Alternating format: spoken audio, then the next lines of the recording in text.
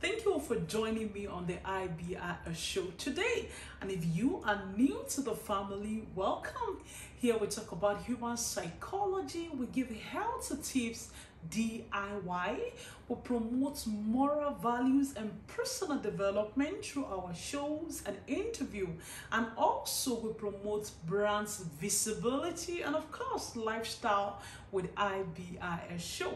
So please join the family, join the community. Click the subscribe button and the notification button. I have some questions for you. When was the last time you had your pap smear done? 1 year, 2 years, or you have never had it done? Are you 21 years old and above, you're sexually active and you've never had your pap smear done? What about after having your babies? Did you go back for a pelvic check or did you go back for a pap smear? Well, some of the signs and symptoms of cervical cancer often present itself as the normal adverse effects that we would get from hormonal drugs for prevention of pregnancy. So it's a little bit tricky. In this video today and on the show today, I'll be talking about the signs, symptoms, and possible prevention of cervical cancer. Stay tuned, I'll be right back. Some of the symptoms of cervical cancer: 1, irregular menstrual period. Maybe you are the type that would always have it, regular. It's 20th, it's going to come 20th. It's 15th, it's going to come 15th. But unfortunately, or something happened along the way and it becomes so irregular. So you might need to see your doctor. Pain during sexual intercourse. You suddenly started having pains when you're with your spouse. There might be time for you to go see your doctor. Longer or heavier period. Maybe usually you often use maybe 1 pad, 2 pad, but suddenly increases to 2 to 3 pads in an hour, even 2 pads in an hour.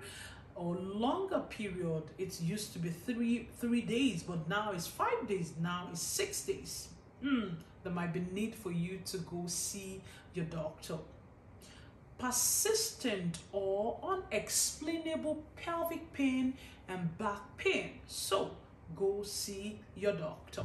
Heavier vaginal discharge. Maybe usually we all have this little milky thing coming out during our ovulation, but right now it's becoming so smelly, it's becoming heavier than usual. Then you need to go see your doctor. Spotting, or you're seeing blood during or after sexual intercourse, which normally you would not have, then you might need to go see your doctor. Now, what are the possible prevention of cervical cancer? The first one is taking of HPV vaccine, so human papilloma virus vaccine, which is usually between the ages of 11 and 12. Some studies shows that you can still take it and you still be fine between the ages of 26 up to 26 or even 50. Why some studies says no, that's not right. It's not safe for you to have it done after 26 years old. Whichever way, so many of us, we miss that chance of getting ourselves vaccinated at that period of time. So if you have younger kids, if you have younger children, once they get to that age, kindly follow up with your doctor so that they can have themselves vaccinated, even if you missed it as a parent. The second one is you have to have your regular checkup. Your regular checkup, timely, appropriate pap smear done every year or every other year, depending on what your doctor says. Unfortunately, some cervical cancer are some type of cervical cancer are so aggressive, so it doesn't matter if you're having it done or you're not having your pap smear done, they still occurs anyway, and that is why it is essential for us to familiarize ourselves with cervical cancer signs and the symptoms.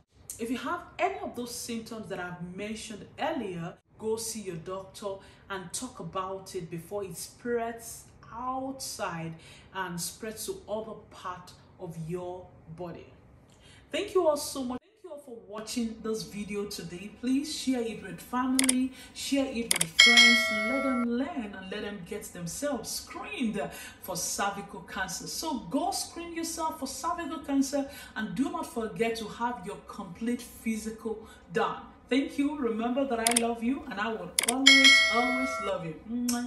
Bye for now.